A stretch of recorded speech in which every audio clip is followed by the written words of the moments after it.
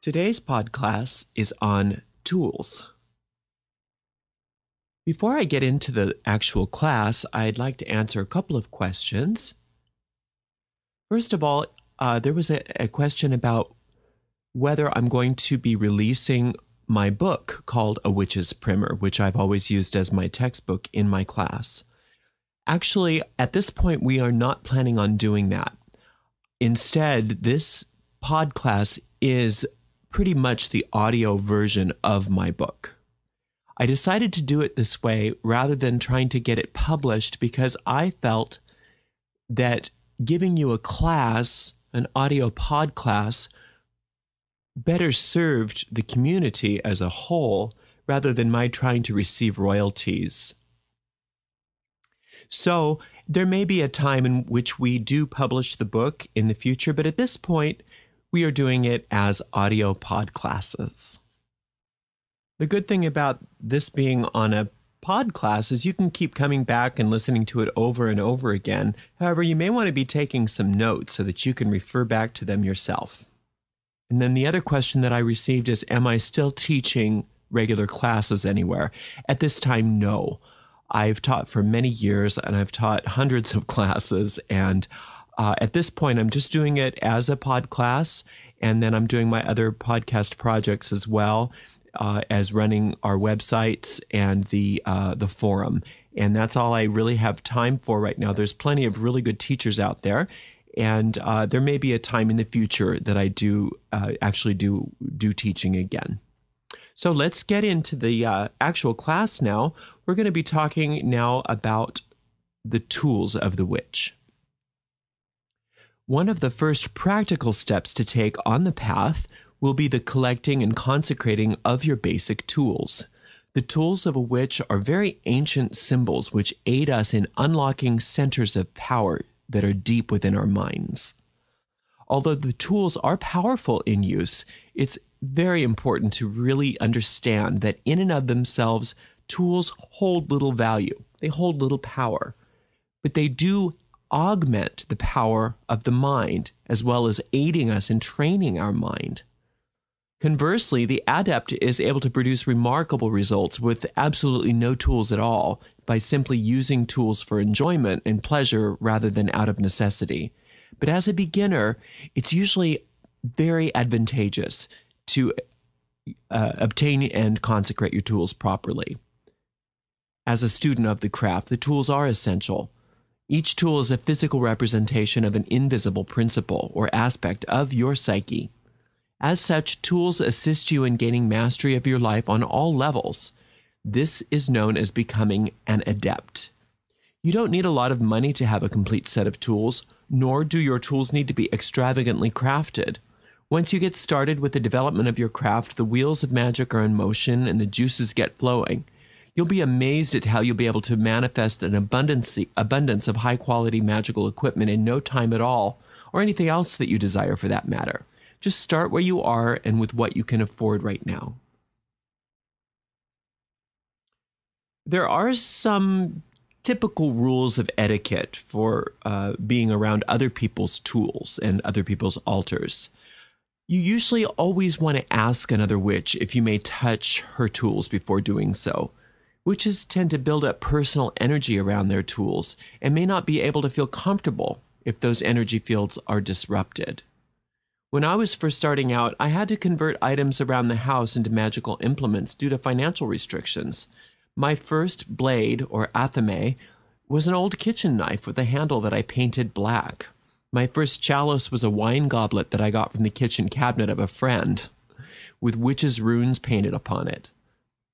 A small stainless mixing bowl served as my first thurible, and I made my very first pentacle out of baker's clay, you know, the flour, salt, and water thing.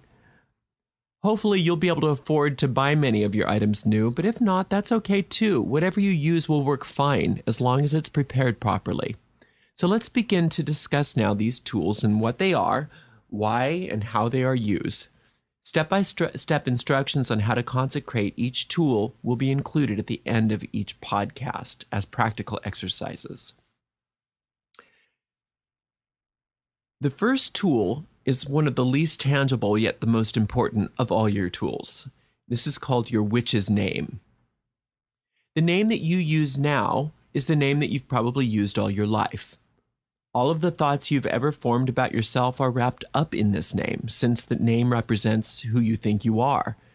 It's very healthy and also very time-consuming to purge all the unwanted thoughts and feelings that you have about yourself and your name. Until you do this, however, your name may not feel like a very powerful magical word to you. Therefore, I suggest that you come up with a new magical name to use while working your magic. Choose a magical name that really reflects your powerful, free, healthy, happy witch aspect. Many people choose the name of a favorite god or goddess, hero or heroine, or other powerful legendary character. Some people choose a name based on numerological calculations, and others choose a name based on just the way it sounds. There really are no real rules about coming up with a magical name other than choosing a name that feels right and good in your heart. The sound of your name should be a statement to you. It says, this is who I am, and this is what I'm doing as a witch. I'm happy about it. Your magical name is not a device for running away from yourself or your past. It's an opportunity for you to take charge of your magical life. Your magical name is like a little button that you push in your consciousness every time you speak it, that opens up the gate to your magical self. Some witches have two craft names, a public name and a private one. The public name is one that is used at all the public circles and gathering in their community. The private name is one that they share with few, if any, people. A private craft name would be the link with the deepest parts of their minds and the gods. At this point, just choosing one name is sufficient, one that you use for yourself and when you interact with other people in the craft. Once you discover your name, just say out loud to the cosmos, I am, state your craft name. I am a beautiful, powerful witch, and I deserve happiness and success on my path. The athame is the witch's blade. It's pronounced in different ways by different people, and it's called by different things. Some people call it the knife. Some people call it the blade. Some people say athame. Sybil Leek put an L in there, and hers was the athame. So in my tradition, this blade corresponds to the element of fire. Other traditions say that it's of the element of air. Don't worry about it. It doesn't matter. You don't need to get into arguments with people about this. There's going to be two different schools of thought on this until the end of the need for athames. So you just want to choose one and stick with it.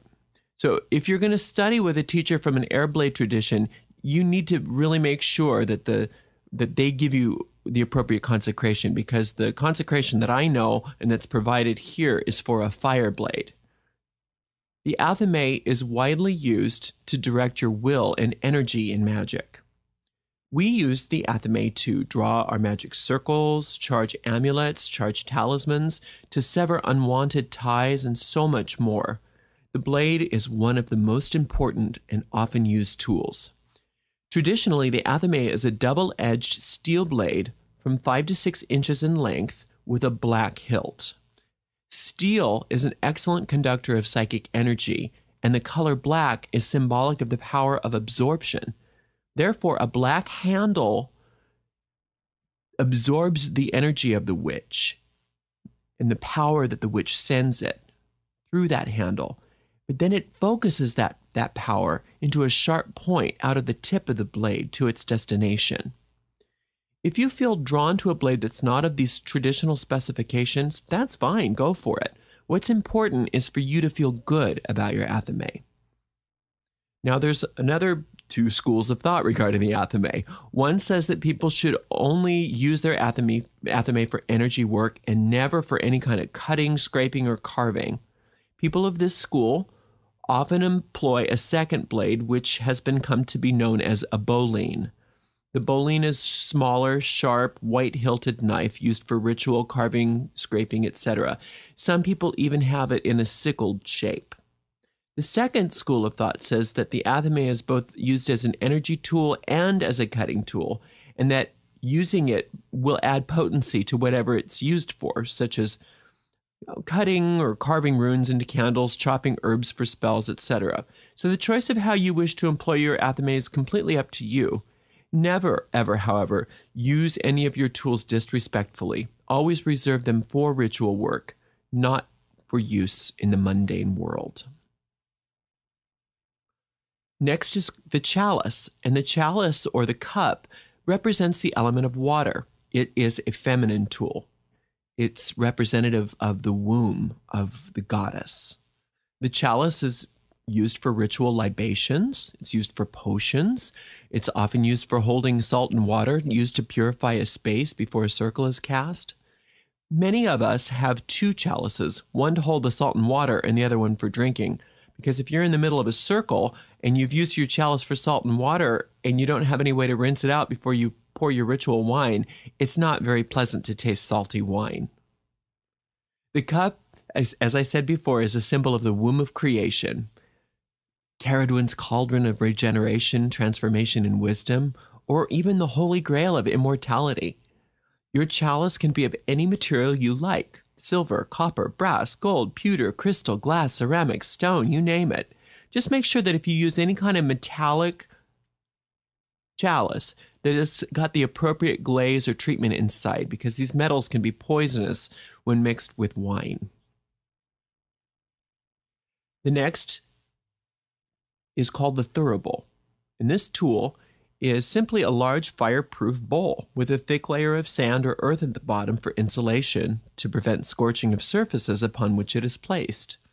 The thurible is also known as a censer or brazier, and it's used for burning incense, stoking up small contained fires. Use a small chafing dish, cauldron, casserole, incense burner. Although the thurible is associated with the element of fire, its main function in most ceremonies is for providing smoke, so we are going to attribute it primarily to the element of air, but secondarily to the element of fire. The pentacle is a symbol. It's a plate, and there's a symbol on the pentacle of the five-pointed star. And this is the symbol of the element of earth. It's any flat, round plate of natural material, wood, clay, metal, glass, anything, onto which is painted or carved a five-pointed star. The pentacle is used for consecrating items as well as charging and adding power to spells and candle rituals. The cord. As a practical tool, the cord is used for measuring and binding. Many traditions, mine included, use the cord as a system of degree or rank, just as the martial arts would use different colored belts to denote different degrees. All beginning students in my class start off with one color cord. And if you are with a teacher, you need to find out if they have a color system, and if they do, what it is.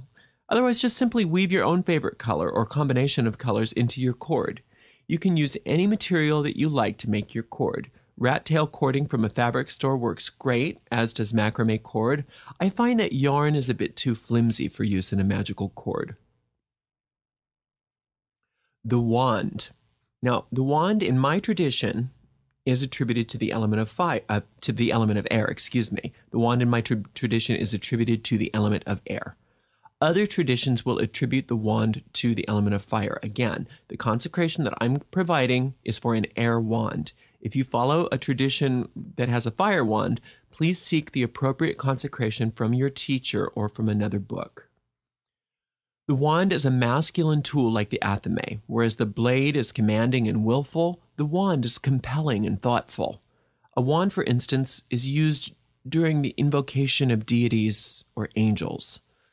It's extremely inappropriate to approach such a highly evolved beings, from my perspective, with a blade. The blade is used for directing our own willpower. The wand is more compelling, or for petitioning the will of a higher power. We need to discipline our will with the blade, Any unruly entities or powers that may show up are dealt with by using the blade. We use the blade for choreographing elemental energies in our circles. The wand, on the other hand, is reserved for devotions and prayers, invocations, and petitions. Again, there are many different schools of thought on this, and some people don't see things my way. That's okay. These are just my ideas and what has worked for me and my students for many years. The traditional witch's wand is often a branch of willow, although any wood will do. Fruit woods are nice, such as hazel, almond, or apple. Go with your intuition. In addition to wood, a wand can be made from crystal or glass, crystal and gem inlays, metal. As a wand is an instrument of devotion, how it is made is a highly personal choice. The Book of Shadows is the next tool. This book, also known as sometimes a grimoire or witch's workbook, traditionally has a black cover and parchment for paper. But a large hardbound sketchbook from an art supply store is perfect. Some people like to use a black 3-ring binder so that they can mix and match and reorganize their work. The traditional Book of Shadows holds all of your spells and ceremonies, recipes, incantations. Most witches, myself included, have at least 3 separate books. The main Book of Shadows, which holds all of your favorite and most treasured material. Then they have a magical diary, which holds a record of each and every operation you've done and what you did, what result was obtained, etc. And then next, a recipe book or formulary of all your favorite incenses, oils, and potions. Many witches will keep a dream diary as well. How many books you keep is entirely up to you. Just make sure that you have at least your main Book of Shadows. All right, now in addition to these basic tools, which every witch usually has, you will eventually come across the need to gather maybe some other various witchcraft paraphernalia and apparatus. You might want a bell, a sweet-sounding chime to summon spirits, deities, angels, and punctuate different parts of your rituals. Altar candles. 2 white candles placed at the rear, right, and left corners of your altar. They provide reading light and represent the life force. God and goddess candles. Often candles are placed on the altar to be lit when the god and goddess are invoked. Most often a white candle is used to represent the god and a black one for the goddess.